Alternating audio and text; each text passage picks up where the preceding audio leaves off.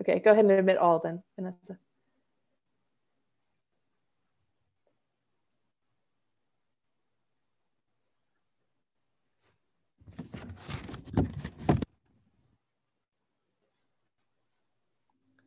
Good morning, everyone who's coming in. I'm just starting you with a couple of Zoom tips as a reminder for the entire day of viewing.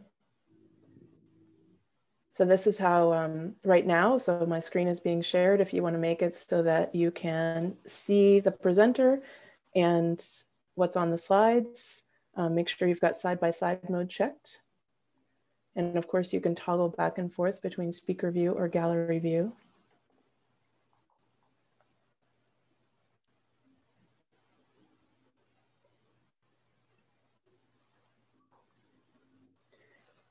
And here's where we are. So Brenda's going to do the welcome, but I'm just going to let you know that you are in the right place. I saw a couple of texts from people who were worried that the workshop was starting next weekend, but our Transnational Solidarities Weekend workshop for teachers is today. So you are in the correct place. And I think I see everyone who was in the waiting room is in. Is that right, Vanessa? Okay, great. All right. I'm going to switch over to Brenda, who's going to do the introduction for her opening remarks. Welcome to the 2020 African Studies Association Annual Teachers Workshop, which is sponsored by the Outreach Council. I'm Brenda Randolph, Outreach Director at Howard University's Center for African Studies. Originally, the workshop was planned for here in Washington, and we anticipated that, well, maybe about 40 teachers would attend. But this virtual platform permits us to reach many more educators. We're so excited about that. Raise your virtual hand or your real hand if this is your first outreach workshop. We hope that you will stay connected with us. You registered through our Outreach Council website, asaoutreach.org. Save that link. It is your path to each of the 10 outreach programs that make up the Outreach Council. A reminder, your registration gives you access to the ASA Scholarly Conference, which begins next Thursday. And this is a wonderful opportunity. It is my great pleasure to introduce Dr. Carolyn A. Brown, the president-elect of ASA. She is professor of history at Rutgers University, New Brunswick, New Jersey campus. Dr. Brown specializes in African social, urban, and labor history and the history of slavery in Africa. She is the author and editor of several books, including Repercussions of the Atlantic Slave Trade and Africa and World War II. Dr. Brown has taken an active role in teacher education for many years. In 2007, she worked with Yusuf Caruso of Columbia University to organize a very successful outreach workshop at New York's Metropolitan Museum of Art, attended by 100 teachers. They raised several $1,000s to give each teacher $100 worth of curricular materials.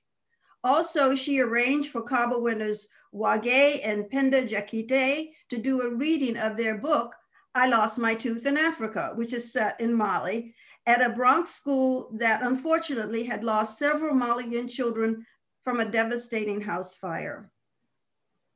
Dr. Brown fully understands outreach's role as a bridge between scholars and teachers. In 2001, she organized Fighting Back, African Strategies Against the Slave Trade, a powerful symposium that brought together a number of top African studies scholars and included a workshop for 10th grade teachers. In 2017, she made sure that educators and the public participated in the Global Timbuktu Symposium, which included international Islamic scholars from Mali and the US. Prior to the symposium, she brought a school teacher from Mali to meet local teachers and students and set up a project in which New Jersey spoke to students and teachers in Mali via Skype. Dr. Carolyn Brown certainly speaks the language of outreach fluently. And now she will be with us through a taped message. Okay.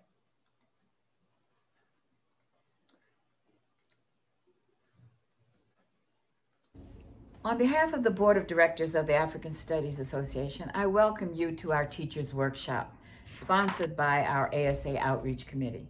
Thank you all for coming. You're in for a very exciting and valuable afternoon. This is the first time we've held a virtual workshop, an annual conference. COVID-19 hit us just as we were planning our annual conference, which was to be in Washington, D.C. Initially, we thought we would cancel the conference, but as we became aware of the technological resources, especially Zoom, that were available to us, we decided to experiment with the virtual format. In other words, we took lemons and made them into lemonade. In the process, we realized that virtual conferences have some advantages. Number one, they are less expensive to attend. 2, participants can be from all over the world. 3, there are many resources that can be shared virtually. And 4, a virtual workshop is an excellent way of promoting networks between educators in many different areas of the world. The Outreach Council has designed an amazing collection of presentations on the humanities and social sciences. These are a bounty of riches that can be incorporated into your curriculum on topics that resonate with the interests and experiences of your students from kindergarten to high school. The topics range from the histories of ancient Nubia and the mysterious Timbuktu Mali. The name, it's actually a name that freed African Americans gave to their 19th century settlements in New Jersey and in New York. The impact of COVID on all aspects of African life and contemporary movements in Africa against climate change, political oppression, and Black Lives Matter, which is an excellent example of how small the world is. A movement against police abuse in the United States stimulated social justice protests on the continent. The most recent and powerful example is the anti-SARS movement in Nigeria against an abusive sector of the Nigerian police.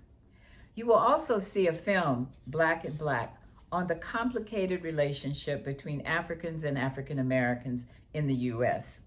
This is very timely because we now have a significant number, over 2 million African immigrants in the U.S., many of whom may have children who are in your classes. In New Jersey, for example, we found out that K through 12 students in our schools speak 35 African languages. As an African American who is a professor of African history, I am aware of the historic tensions and contradictory relationships, but I can see now major changes associated with the generations of Africans who were raised in the United States. For example, there's Dr. Foluso Fakurede, a cardiologist who chose to open a clinic in the Mississippi Delta because slaves once lived there. And he helps to prevent the epidemic of diabetic amputations in that area. There is also Dr. Nafisa Egbubonye from Niger, who is the Director of Public Health in Black Hawk County, Iowa, an epicenter of Tyson's meatpacking company's COVID-infested Waterloo packing plant. African refugees are forced to work there. There is also Nneka Ogunwike. She was elected twice to be president of the WNBA Players Association. She pushed to protect her players from having to play during the height of the COVID pandemic. She argued on TV, quote, "They shouldn't have to jeopardize their health for others' entertainment," unquote. Now I want to conclude with an invitation to you to attend the annual meeting next week. Usually the workshop occurs at the same time as the annual conference, and educators are not able to attend them. But this year, your workshop is the week before our virtual annual meeting, which is November 19th through 21st, next week. You are able to attend virtually. Your registration for this workshop will allow you to attend. There are over 200 panels on a wide range of African subjects and a board-sponsored series, Africa and COVID, of 24 panels on the pandemic's impact on the continent's arts, literature, politics, and health. Please check the program at africanstudies.org. Finally, I would like to thank the Outreach Council for preparing such an important series of presentations. The African Studies Association sees the training of educators as a critical part of promoting the awareness of Africa and debunking dangerous, degrading stereotypes about the continent. You are helping to bring international cultural literacy to the American public, a public, in fact, that is increasingly representative of the world. Have a wonderful meeting.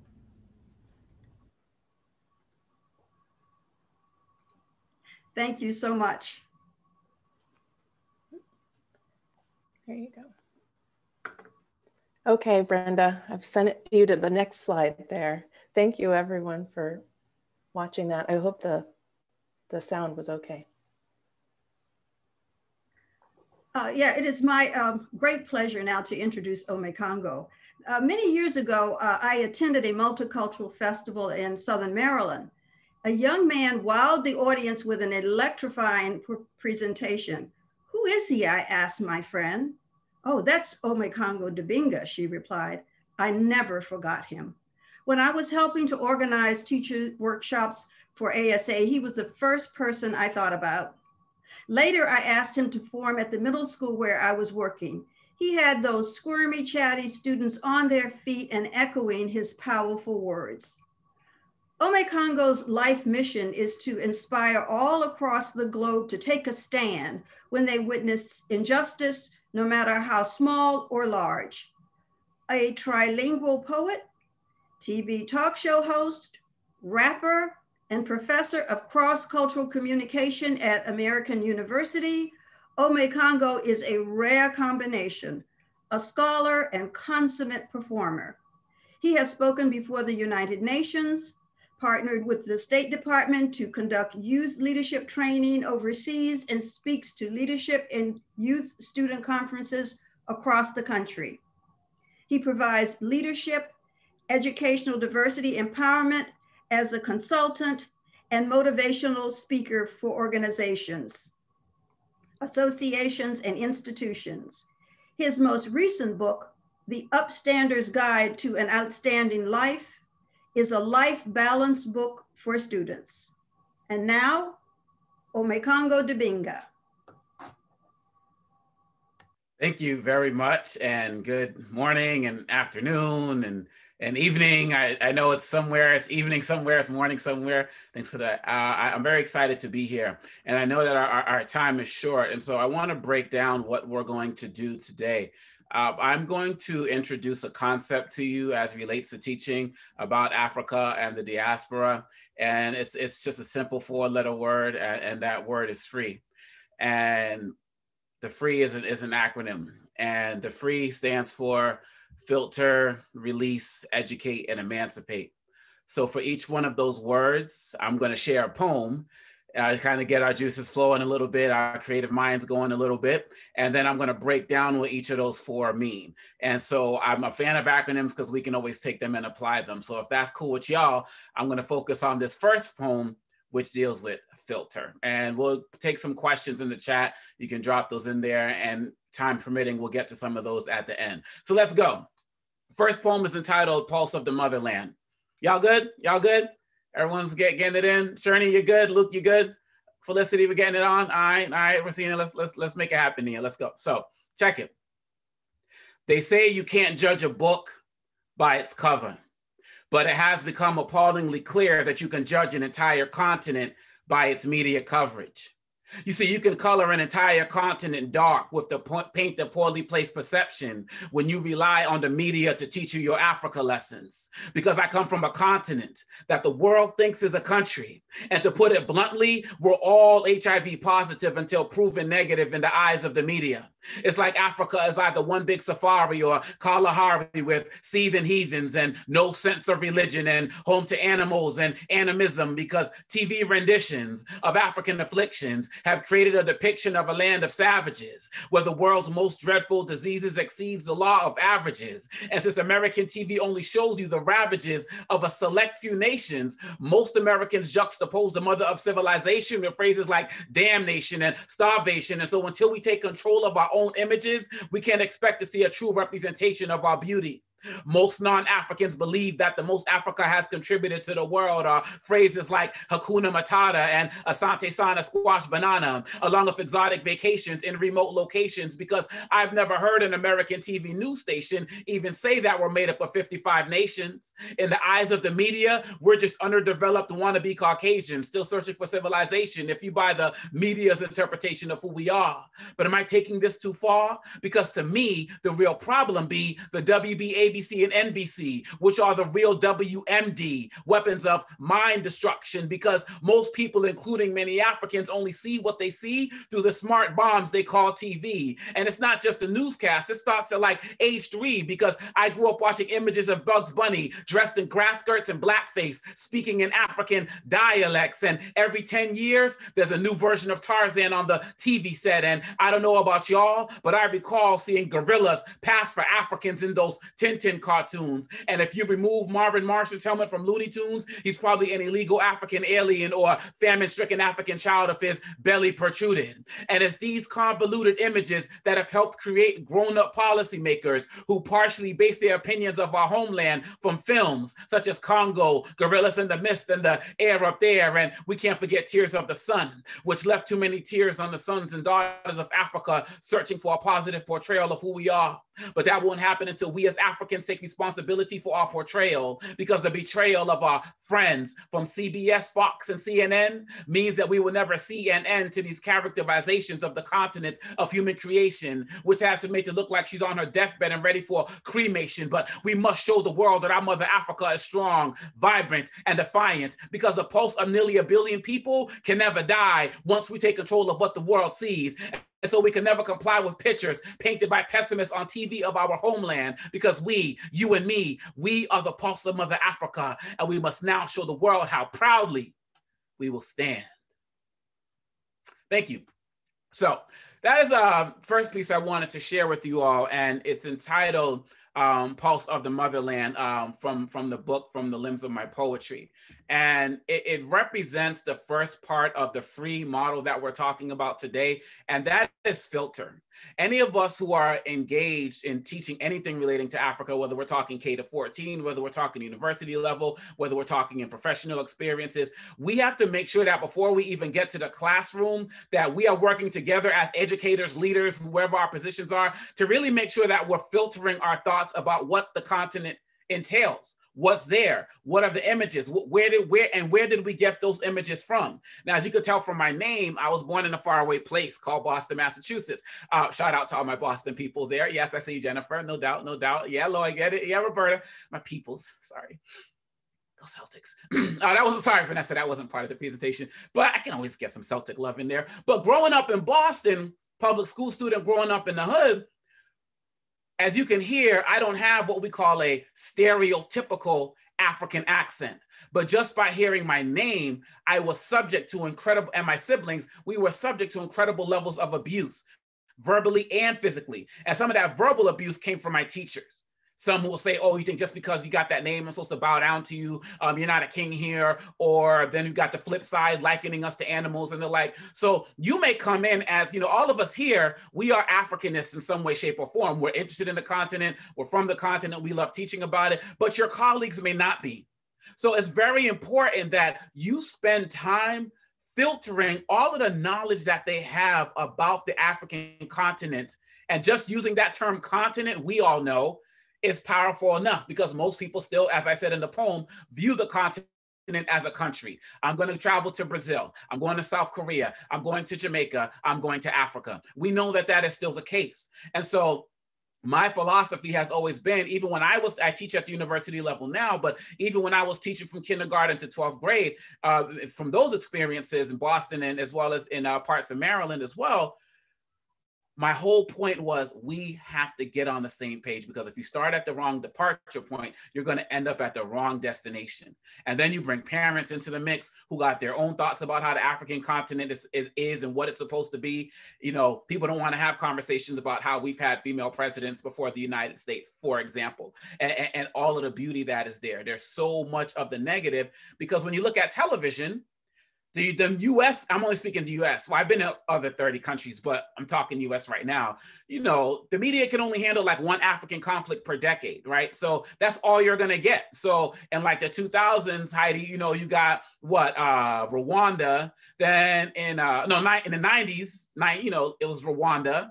First decade of 2000s, it was Sudan. Then, you know, the last decades, all of us have been trying to fight for attention. You got a little bit of Congo sprinkled here. You got a little bit, you know, but that's all they got. That's all they got room for. We have to do the work to go deeper. So the first poem is about filtering. And you all here have to be the leaders in that movement. You can't expect anyone else to do it in your educational communities but you. So, like it or not, that's your responsibility. I'm going to move on to my next word. My next word is release. And it's kind of like release and review, but let's just stick with release for now. This poem is entitled The African, the American.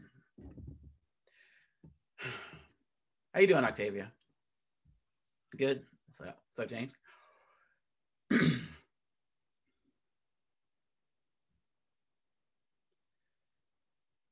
Some people desire to inquire what my name means because it sounds so powerful. Omekongo, like I need to play some drums when I say it. Others ask me if it's my birth name, as if it's any of their business. But short of the intrinsic inclination to put inhabitants into predetermined non-pensive packages, few people ever ask me what it's like to actually be an African in America and an American in Africa. Because for real, I feel like I need to relocate to the center of the Atlantic Ocean because I am truly caught in the middle. The African, the American. I'm remixing Angie Palmer's words from I've been rich and I've been poor to I've been dissed and I've been torn. Because I've been torn between being called the American nigger and the African bush boogie. I'm torn between having to speak African to prove that I'm African in America and speaking French to prove that I'm African in Francophone African countries. What? I'm torn between dealing with the gangs and the tribes, both practicing ethnic cleansing. I'm torn between dealing with one set of my belabored brothers dying for hot diamonds and my other beleaguered brothers living to be iced out. But it still doesn't even out. I'm torn between watching trafficked African sex slaves having hymens torn and American child porn. I'm torn between dealing with the child soldier and the child gangbanger on the corner. I'm torn between dealing with African military leaders telling our kids they don't need school to rule and American hip hop artists telling our kids they don't need school to be rich or cool. I'm torn between dealing with corporations using both my communities as a toxic ditch. I'm torn between Amabutu Sese Seko and Rick James, sis. And I don't know whether to laugh or cry, sis, because as proud as I am to be who I am, I sometimes feel like I have an identity crisis. Now I know why I'm so fond of Transformer cartoons, because the way that people always want me to change up, I feel like I might as well transform my name from Omekongo to Optimus Dibinga until people realize that in getting past my name and frame, there's much more than meets the eye.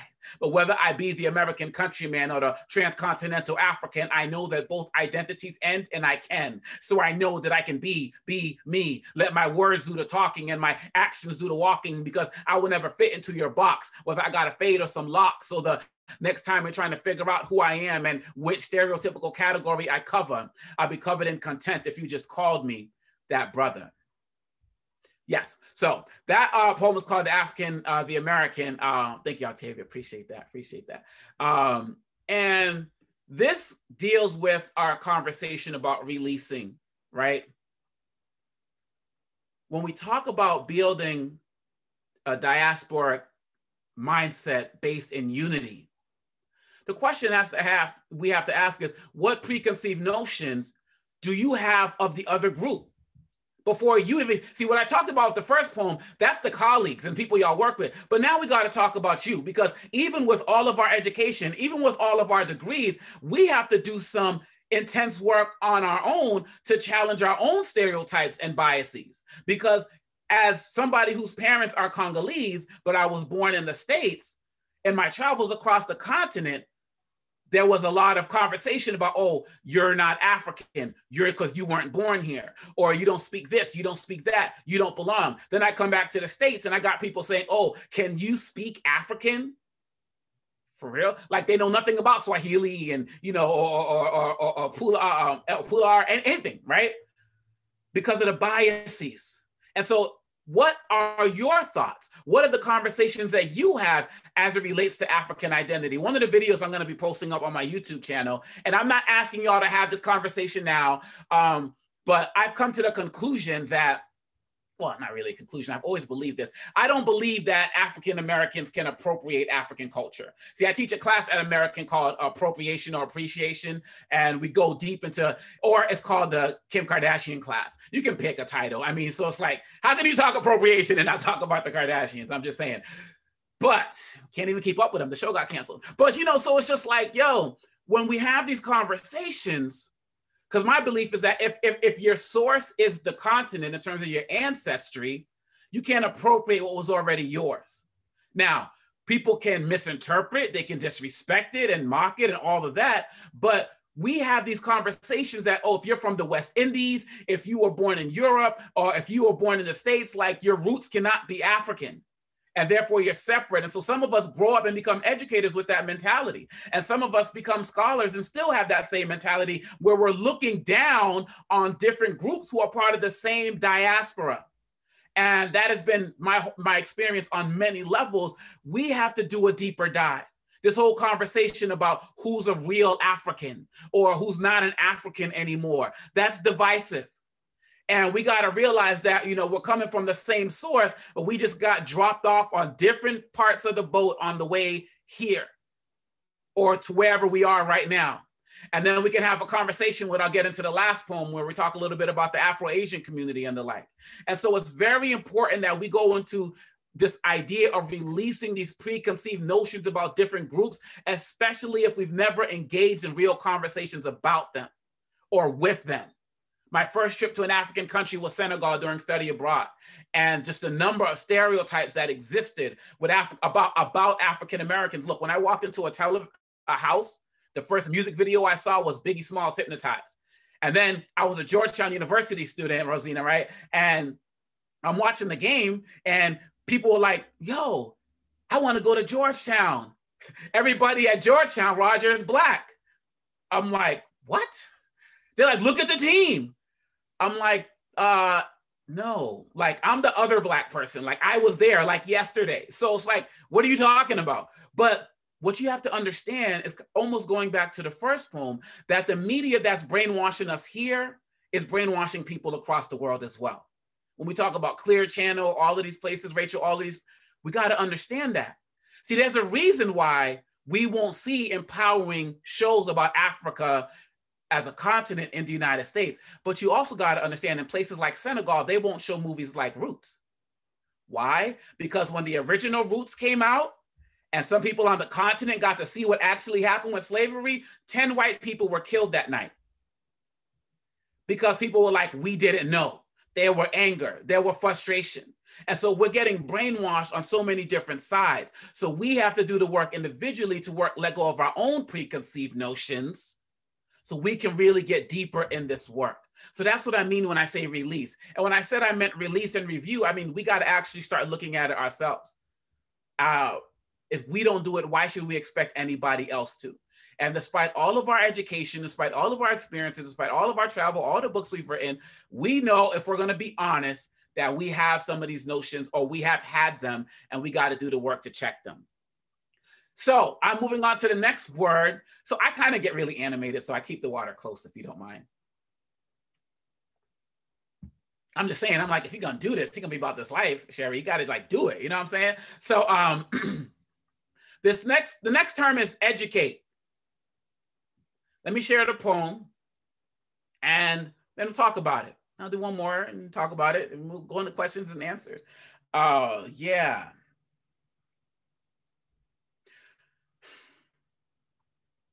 This is about Congo, the world's richest country, now the poorest. A chorus of women's cries across a corrupted country in demise. International lies hide the truth of our turmoil, raping our country of our women, tungsten, coltan, and gold. Young girls now a commodity. It's no longer an oddity. Child soldiers watching bullets and not birds fly over their sky, so that we can sit pretty with our PlayStations, laptops, and iPhones. I roam alone across Africa's first world war, starving a country, but feeding the globe. Little babies dying so we can have a cell phone and warm home, an Xbox, a TV, a computer, a flat screen, flatlining the dreams of millions of Congolese, never quite able to control their destiny. Mineral gifts turned to curses, body bags of no hearses, babies bouncing from the womb to the tomb in a matter of minutes. But in a minute, you can decide to help turn this tide. Raise your voice for the people. Raise hope for the Congo. Turn your cell phone into a microphone and speak knowledge to your college. Tell these computer companies we need conflict-free products. Realize that you're a fool if you don't check the trail of those jewels. You see, diamonds and gold be the fuel to this fire. How can gold become a cancer?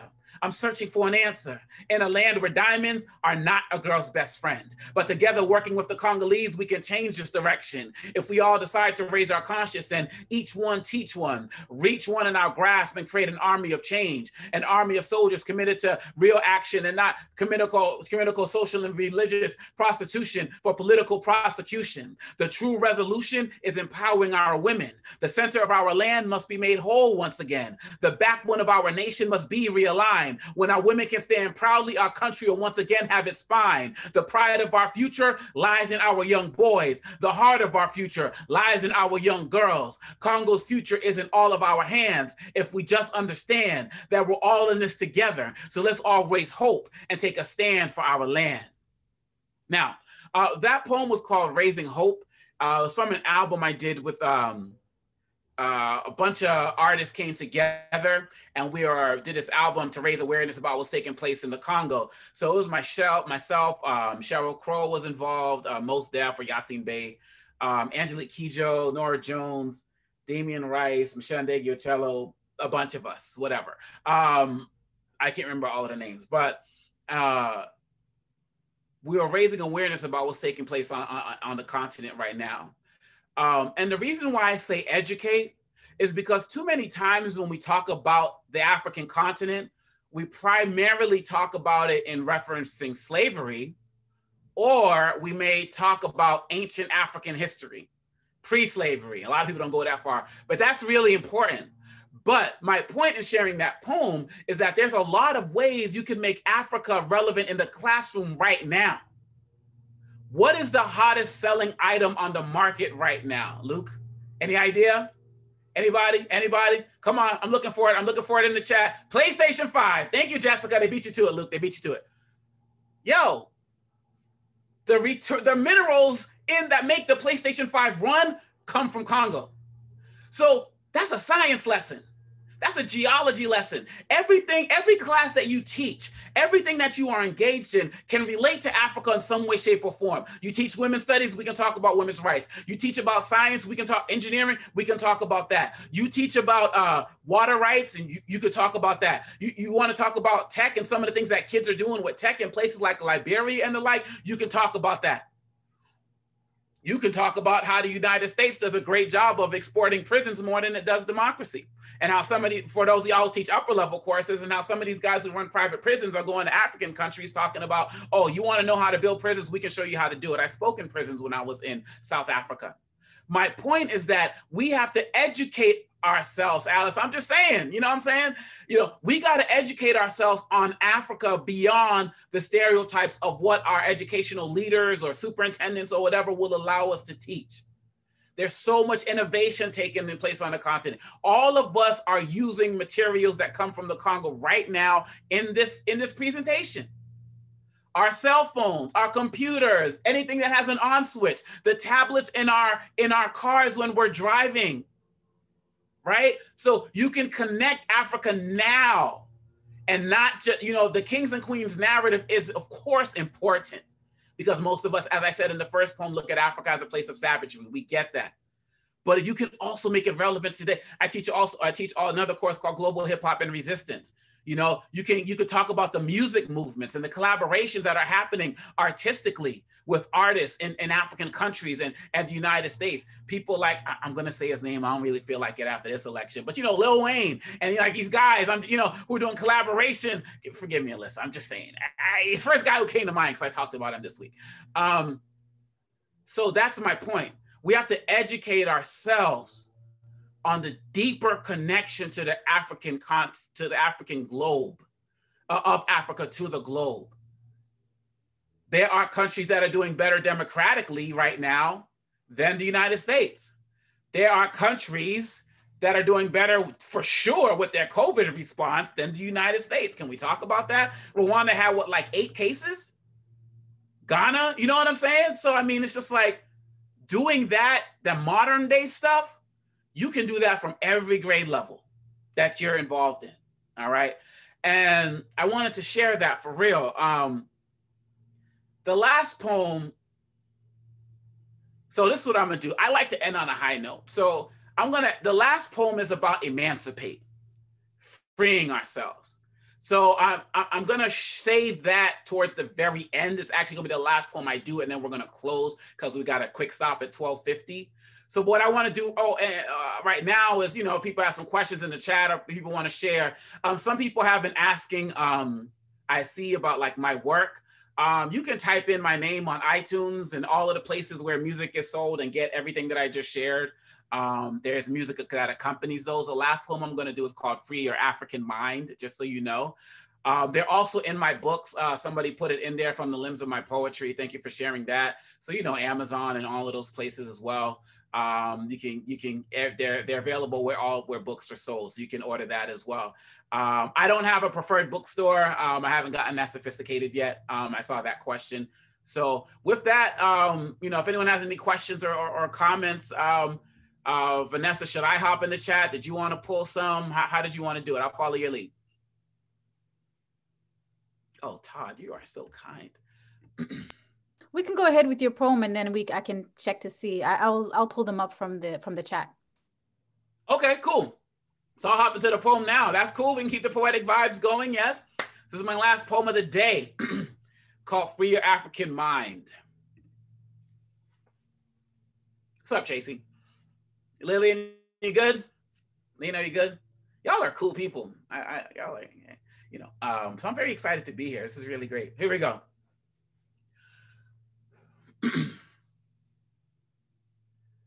Free your African mind, my brother. Free your African mind, my sister. Free yourself from those mental chains that say you don't come from the dark continent, when ain't no one on the continent darker than you. Realize you've been brainwashed by wicked white men, but your oppression has also been perpetrated by your own brethren. I know that the rapings, castrations, and lynchings were grueling, but the castration of the mind has more longevity than a lynching. You're wrenching further and further away from your motherland. You let them tell you that your slave-inspired slang was Ebonics and not a rich African language with English words, and so you were afraid to speak the word. You believed them when they told you your continent was dark. However, you didn't realize it's because they've been trying to steal her sunlight for centuries. From whitening the ancient Egyptian to whitening Beethoven to whitening Michael Jackson, you've been brainwashed. From slave codes to black codes to Jim Crow, you've been brainwashed. From K1 to cum laude, you've been brainwashed. You see, you want to be American, though America has decided she no longer needs you, while the entire continent pleads for you to come home. So free your African mind. Free those naps suppressed under that process. Free those hips and those tight jeans that only attract negative attention and suffocate your natural nilotic curves. Free those brown, luscious lips from ravishing red lipstick. Brothers, free your kidneys from sipping 40s and sip fresh waters from the Nile Basin. Free yourself from feeling you have to step all over your lady and step with me at Mount Kilimanjaro. Free your mind and stop trying to free Willie into our co-partner in our fight for liberation. To deny that you're African is to deny your place on earth as the first. Why claim to be a nigger and kill over street corners when you can claim ancient Nubia? Why claim a country when you can have a continent? I speak to all of you in denial, from African Americans to West Indians to even continental Africans. Malcolm and Marcus and Marley died trying to free your minds. Accepting your rich African blood turns you into a worldwide majority and not a national minority. It stretches your history much farther than Mississippi. It explains why you're as beautiful as you are, why you worship like no other, and why you can never be defeated while standing on the shoulders of God and your ancestors. All of you rise. You ghetto prisoners who are really Ghanaian princes, rise. You downtrodden women who are really Burundian princesses, rise. You who think being born on the continent is enough to make you African, rise. Dark-skinned Latinos, rise. Confused Cape Verdeans, rise. Westernized West Indians, rise. Egocentric Euro-Africans, rise. Amnesic Afro-Asians, rise. Almost annihilated Australian Aborigines, rise.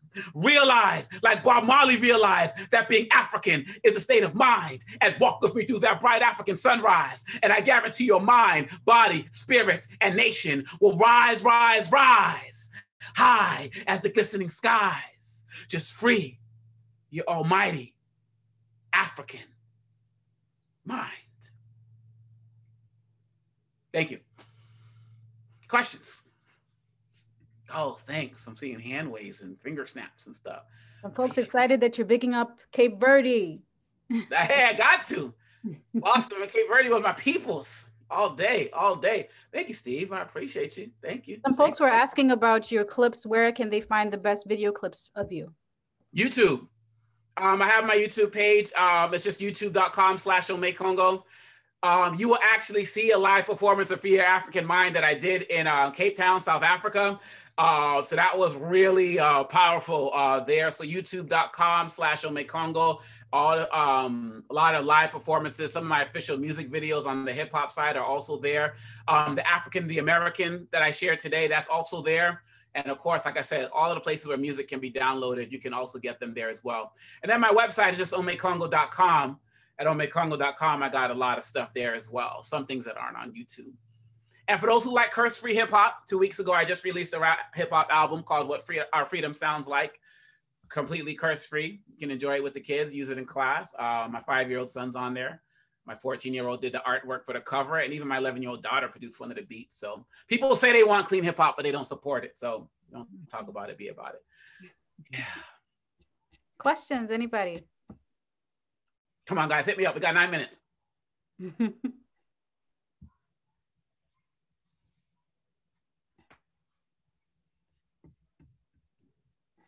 Someone put up your Instagram, I see.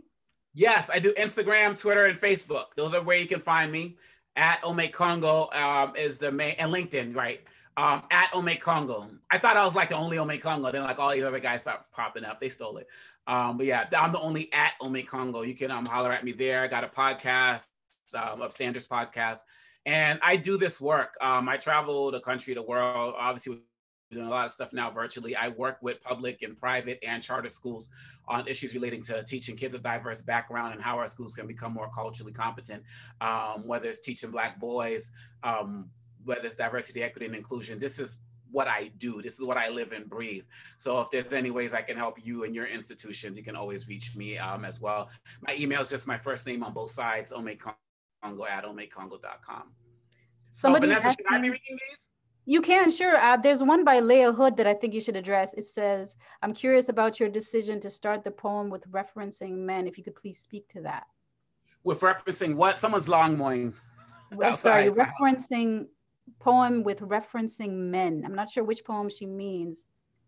Let's see. Leah Hood, could you clarify? Yeah, I don't know.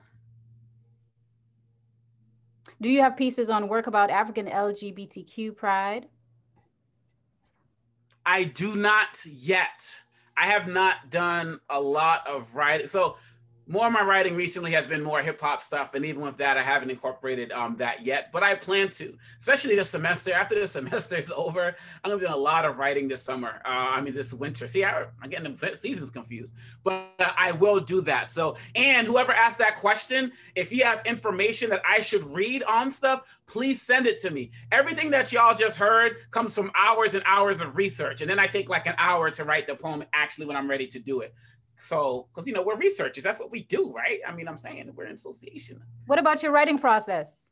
So my writing process is if I can't write a poem in less than an hour, it doesn't feel right.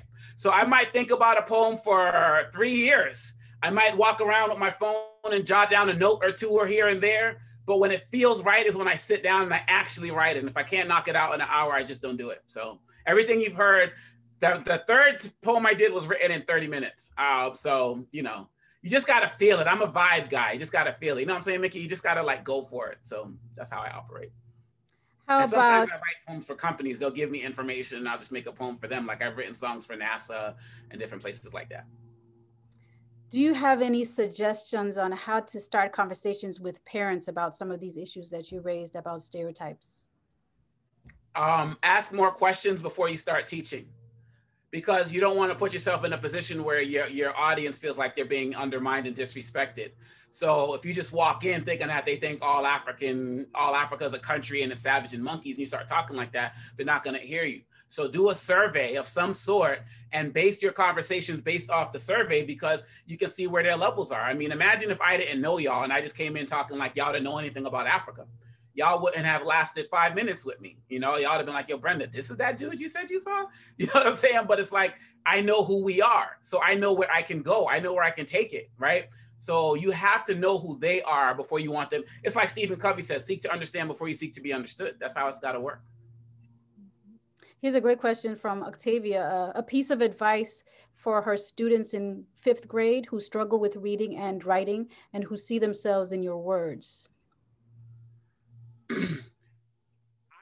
I do like poetry workshops with kids where they can like learn to empower themselves through poetry, but I would say start introducing music into the classroom. Music has been really powerful in helping kids, you know, get better grades, understand concepts a little bit better. I remember the guy who did the Boondocks TV show. He has a thing called HELP, the Hip Hop Education Literacy Project, where he takes science lessons in water, and he'll take rap songs like Mos Def's New World Water and turn them into lessons about water. You know, like HELP, Hip Hop Education Literacy Project. I forget his name. Asheru, A-S-H-E-R-U, Asheru. But start introducing more music, more film stuff into it. You have to reach them where they are. That's where I started rapping, because everything I just shared to y'all, each one of those poems could be a 3-hour talk at an event for us. But I had to reach the kids where they were. So that's why I started doing that. So start incorporating more arts into the classroom, and I can guarantee you'll start getting a better response. So I see we only have 3 more minutes, but maybe we could just access this last question. I'm trying to use anti-racist language in my art, says Marie Darling, in my art curriculum with her middle school students, and wants to really incorporate African art and culture in a mindful way. Do you have resources that are like that? Well, I would say that, quite honestly, nobody has better resources better than the ASA and all of the work that you're bringing, the books and stuff that you bring in, Brenda and Vanessa. And so, you know, I can mention a couple of things here and there, but I know that the research that you all have is more recent and it's just better. You know what I'm saying? And so I would just lean on the network. Can we get one more? The Upstander question. What about the Upstander project? My Upstander Leadership Project? What is it? Is that something that you could suggest to other folks to access? Is that a resource? Oh, most definitely. I mean, I would love to work with schools on how they can, you know, tailor their curriculum to be upstanders as it relates to the African context, help people broaden their images about Africa. Like I said, we do a lot of diversity, equity, and inclusion work, but we can have an Africa-specific thing. We can have some art workshops where we get people writing. We can do it virtually. We can do absolutely all of that. I love doing this work, and I do it with great kids of all grades levels. So I would love to do some upstander leadership work. And we can also do some training with your teacher colleagues about how to teach Africa as well. So we can get that in too. And do non-Black kids relate to you? I see that question just popping up here. No, it ain't all Black private schools. I'm speaking of 8 to 12 schools. Trust me on that one. So yeah, all grades, ages, races, groups, they vibe at what we do. Wonderful, wonderful. Well, I think I'm going to turn it over to Shane and Brenda to kind of give you guys the advice on how to continue on with this workshop. Thank you so much, Omekongo. This was absolutely electrifying. Thank you. Y'all take care. Thank you. And I'm sorry, you see my whole screen here, but for speed, I'm going to do this. Thank you so much. I'm going to give you guys 1 second to unmute to, if I can find it here. I want to let you unmute yourselves and say thank you to Dr. Omekongo Dibinga. And in the meantime, what you'll see on the screen is information about how to go to the next sessions. So you can unmute right now. Thank you. Thank you so much. Thank you. Wonderful performance. Awesome. Oh, beautiful. Thank you. Beautiful. Hey, Good stuff, my brother. Incredible. Well Thank you. Brother. Well done, Very my good. brother. Good job. Awesome. Thank you. Shukran. Muchas gracias. Wonderful. Thank you. Good. Thank you, everyone. So in between sessions, you're going to be back to this screen, your main screen, and you can, oops, sorry, let me mute everyone. Please, there we go. Thank you. In between sessions, you will be able to connect with other participants via this networking and chat button if you want to. And when this room closes, it's going to drop you back into, you're just going to see your desktop again, and you can choose which session you want to go to for the first session. And we'll be starting at 1 p.m. So you have a 10-minute bio break. And that's it. I think that's all. Thank you very much. Are we done? Yes. Thank you. Okay. Thank you. All right. And Dr. Dibinga, I want to thank you again so much. Thank you. It was a lot of fun. Thank you. Appreciate you. Thank you. Okay. Oh, we ended. Great. There we go. We ended and yet we are still here. Okay. I'm going to end this session and then we'll see you in the next workshop, everyone. Thank you. Thank you so much, Shane. Work your magic.